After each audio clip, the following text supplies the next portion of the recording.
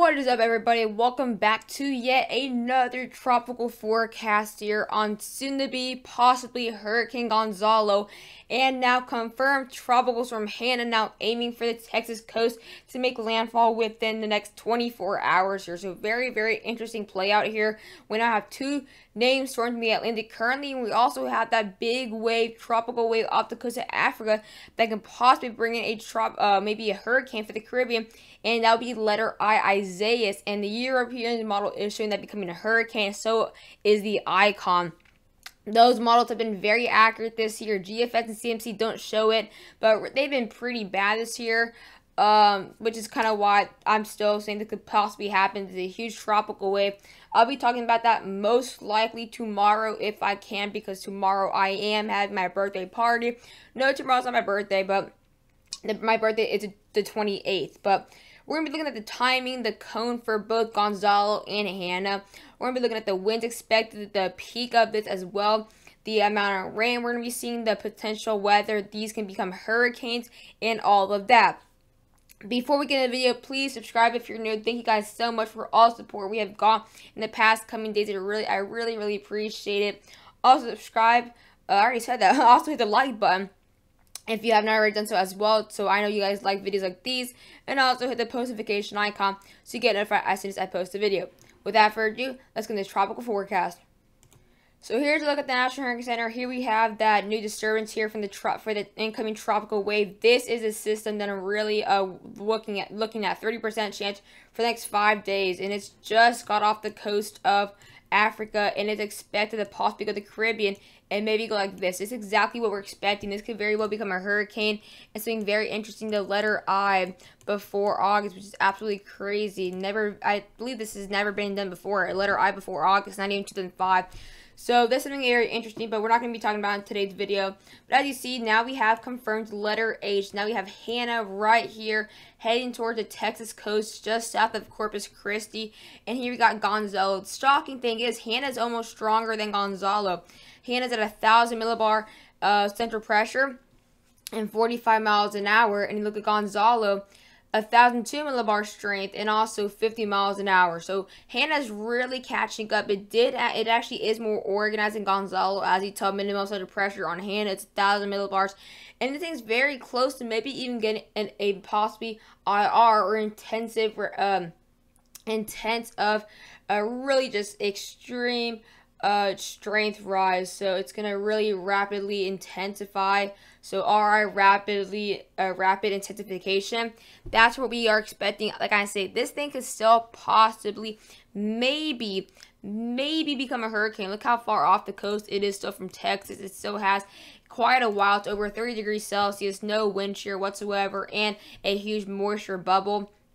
Honestly, like I said, it may become a hurricane. I'm not saying it will, but you know, it's 2020 at this point. I think this could very well. I'm on the fence. It's a 50-50 possibility this becomes a hurricane. I would not rule out the possibility of it reaching just 75 miles an hour right before landfall there. So I think Hanna has a better probability really at this point. Gonzalo's really becoming a huge disappointment at this point. We were expecting this to become a hurricane at this moment, and look, it's going a lot more to the south now. Could possibly just go straight up into Cancun, and then GFS is still showing this going straight into Central America. So really, Gonzalo's becoming a little bit of a disappointment at this point. Really, a huge disappointment.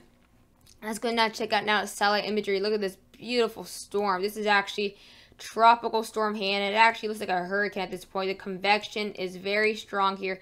You can see that that's where the strongest convection is right there. You can see that very dense cloud cover popping up. Very dense convection right there from the circulation over water, which is what convection is. It is caused by circulation of any liquid or gas, and that's exactly where we are seeing the convection right there. And look at the circular rotation of this thing. This is absolutely mental. It's got perfect bands here. It's got actually extremely large for a tropical storm. Actually, it's pretty big. Just look at this whole system and compare it to the side of Texas. This thing is actually a very large tropical storm. Honestly, I thought this would have been a tropical storm by really the evening of last night, but it did not. So Really shocking how this was just a tropical depression yesterday. Just look how organized it was. Absolutely crazy, though. This thing slowly heading towards southern Texas here. Slowly heading towards that southern Texas region. So this is exactly where we are monitoring that very closely there for the southern Texas area right there. Just south of Corpus Christi. As you see, we have a lot of vorticity. We are seeing a potential for a eye wall developing here. We'll check that on microwave IR later in the video, but you can kind of see very strong circular rotation, low pressure right there. Maybe seeing on a microwave IR a eye wall developing. Satellite imagery here for tropical storm Gonzalo. It doesn't even look like a tropical storm. Doesn't even look like a tropical depression. It looks like an invest. I can't believe this is actually a tropical storm. Yes, it's weakening. It's now 50 miles an hour. So it has weakened once again, actually a lot. It was just 65 yesterday, I believe. Yeah, it dropped 50 miles an hour. Just look at that. Just compare that. Compare that. How is this stronger than this? Explain that to me. Just how? You know, I honestly what I thought this thing would have been like this size at this point, but the dryer got to it. And this system's going on a lot more to the south than expected. Just look at South America's right here. It's literally just off the coast, and it just may skin Venezuela and Colombia. So, really, something really shocking at this point. But now let's go and check out now the tropical storm watches and the warnings here that we do have for the Texas coast. As you see, Port Mansfield, Corpus Christi, Port O'Connor, you guys are now under those tropical storm warnings. Houston, you guys are now out of tropical storm watches. So, you are out of those tropical storm watches. Just south, you guys do have tropical storm watches, but there's no reason to have tropical storm watch around these areas. Really, we might or might not have tropical storm wind gust here, depending if it does become a hurricane. It's gonna go right here to the south of Corpus Christi. Really, look at these tropical storm warnings have gone all the way to the Mexico border, which I did expect as this system is continuing to move more to the south. Yesterday it was right here.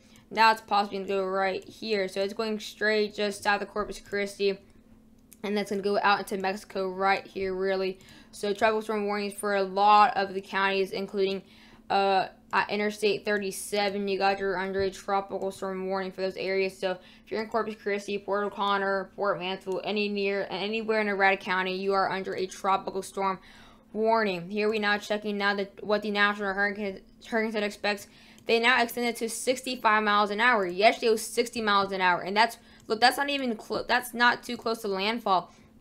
Look how much still it has after that. So they can definitely become 75 before landfall. The National Hurricane Center is definitely continuing to sleep on it, but they're kind of waking up because every single day they're extending the wind probability. Just look at this storm. There's no way this will not become a hurricane. It's got a lot to go. As you see, kind of this stall here a little bit. It kind of made a weird track, which is kind of way to really strengthen this RI, rapid intensification. That is likely. But this thing's sitting at 45 miles an hour, moving west northwest at 90 miles an hour. This thing slows down anymore. This thing can very well become a hurricane. Listen, it has a while. It has just over 24 hours until landfall, maybe 30 hours. It could definitely strengthen 30 miles an hour just like that. I mean, if it has an RI, if it is developing the eye wall like microwave IR is showing, then this thing could very well become something. National Hurricane Center has now extended to 65 miles an hour, and that's before landfall. Look how far its 65 is compared to landfall. Here's the Texas coast. That is a good time. They can definitely strengthen to a Category 1 right before landfall, like right there. It could become a hurricane and bring it just borderline hurricane force winds. I don't mean like 80 miles an hour. I don't mean 90 miles an hour. I mean like exactly 75, which is Cat 1 force winds. I definitely expect that.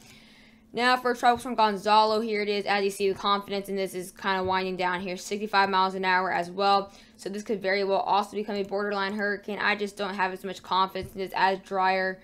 Just look at how disturbed and how unorganized it looks. It does have some nice convection to it right there, but not impressive really. As you can tell, this thing's a very small storm, and it's expected to go now to the far southern Western Antilles there in the Leeward Islands, and then could very well get close to the Colombia border, Colombia coast there.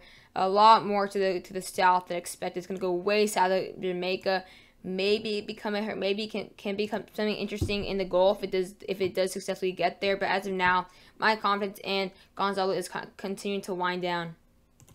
Here's the National Hurricane Center. As you do see, they did actually just took away tropical storm watches up there near Houston. Didn't I just say a couple minutes ago they shouldn't have it? I just said they shouldn't have tropical storm watches up there. Look at this. Look at this. They just took them off. Like, wow, that's a great prediction by me. That was pretty good. And as you see, still has plenty of time. 7 a.m. Saturday, it's right here, and that's 7 p.m. Saturday. 7 p.m. It's just getting inland. Look how much this thing has delayed landfall-wise. It's delayed 12 hours in a matter of an update or an advisory. So this thing has over 36 hours to become a hurricane. This is not a hard task. It is not a hard task to update this like this, really. This thing had 30 miles an hour yesterday, then went to 35. Now look at it, it's at 45. That's a 15-mile-an-hour increase just in one day. If we do that every single day for the next 2 days, or for the next 36 hours, that will just reach 75 miles an hour. Just like that. So like I said, the confidence in this becoming a hurricane is extending. It may seem crazy, but this could be the first hurricane. Honestly, Gonzalo, it still has a chance. National Hurricane Center still shows it, as you can tell. Actually, nope. National Hurricane Center just updated right now. Nope. No hurricane for Gonzalo. No hurricane. That's absolutely crazy. Yet we still have hurricane watches here, which is actually impressive still. But no hurricane now. Nope, not at all. Only tropical storm watches and tropical storm warnings. This is absolutely just a huge bust. It's incredible. Let's take a look at the intensity guidance now for Hanna. As you said, I've been saying this could very well become a Cat 1 borderline. And look, models are slowly increasing the peak, which I am telling you guys, this could become a hurricane. Look, now models are showing this possibly at a peak of maybe 55 knots, which is around 65 miles an hour, which is what the National Hurricane Center is showing. But I see it by the end of today, or the next update right here, the peak right there, over 55 knots. So they're slowly increasing. I'm telling you guys, there's a big possibility this could very well become a borderline hurricane, which I mean by that is 75 miles an hour exactly. Look at this. Look at Gonzalo now. What a disappointment. Look at this. Not even gonna barely strengthen at all. Just what a disappointment. This is just doing a Christina. This is honestly, I don't even want to look at this anymore, really. This is just a absolute disappointment. Now let's go and check another tropical storm Gonzalo model tracks. As you see at this point, really, it's still a very widespread area of uncertainty. We have a huge cone. Look at these models. As here, some of them are showing literally going right here into Central America, and then some going all the way up into Cuba and north of Cuba. This is just a huge uncertainty. Like, this cannot be this uncertain at this point, really. I still think this will be the cone most likely, like this. That seems to be the most likely at this point. But just super unorganized with Gonzalo. It's just been unorganized at the start. Another model track guidance. Again, this is the main cone right here. It goes right to the south of Jamaica. That's the main area, but a couple models still showed actually going north of Cuba and then into the eastern Gulf. That seems a little bit less likely. Also, now it's tropical storm Hanna. Here is the cone. This is definitely a lot more certain. As you tell, this is the cone here. That's actually a very good cone. So here it is, going to make landfall just after Corpus Christi. Actually, some also are going to go right over Corpus Christi, but really in reality, it's going to go right here, just after Corpus Christi, a nice landfall. Let's go and take a look at the models here. So here is a look at the HWRF, and as you can tell, the HWRF is actually showing this possibly becoming a hurricane. HWRF, yesterday, it was really overhyping this storm, but really in reality, it's looking very likely. GFS, I don't even want to look at anymore. GFS is just extremely bad with this right now.